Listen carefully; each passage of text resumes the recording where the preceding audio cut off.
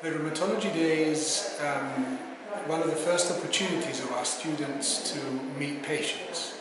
They have a short introduction to rheumatological conditions, and then they get to meet at least 5 patients with different conditions, different experiences, and they have the chance to examine them and ask questions. It tends to be very popular with the first year students because it's the real thing. So for the first time they get to have to link the theory with practice and talk to these patients, and patients also love it. They actually like meeting young enthusiastic people, telling their story, and they feel that they help people learn about these important illnesses. So students and patients take it well, and it tends to be one of the better received days of the first year with quite good feedback. One of the most nerve-wracking things about being a medical student, especially in your first year, is the idea of meeting with patients. You don't know exactly how to act, how to feel, how to touch.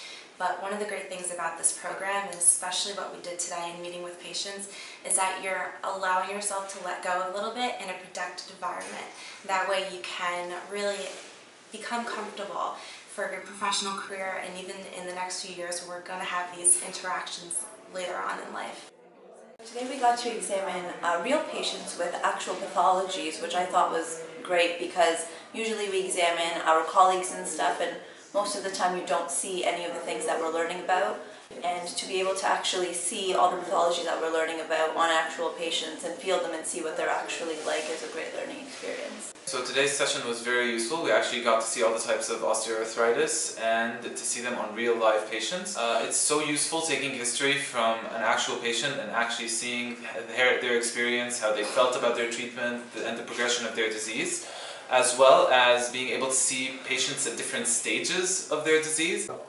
I enjoy it because they're really interested in finding out things. They obviously get on very well. I think this is a very good thing. And they interact very well with each other. And, you know, as I get each group, I ask the same questions. And it seems to me that there's a very intense, they're terribly interested in what they're doing and saying. So it's, you know, I think they like having a real person, and I enjoy it. Do you find any kind of nervousness on behalf of the students? Oh yes, some of their hands are shaking a little bit. You know, they're young.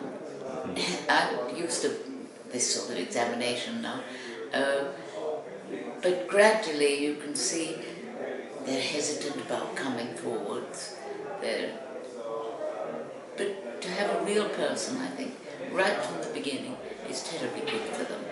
It's not just on paper.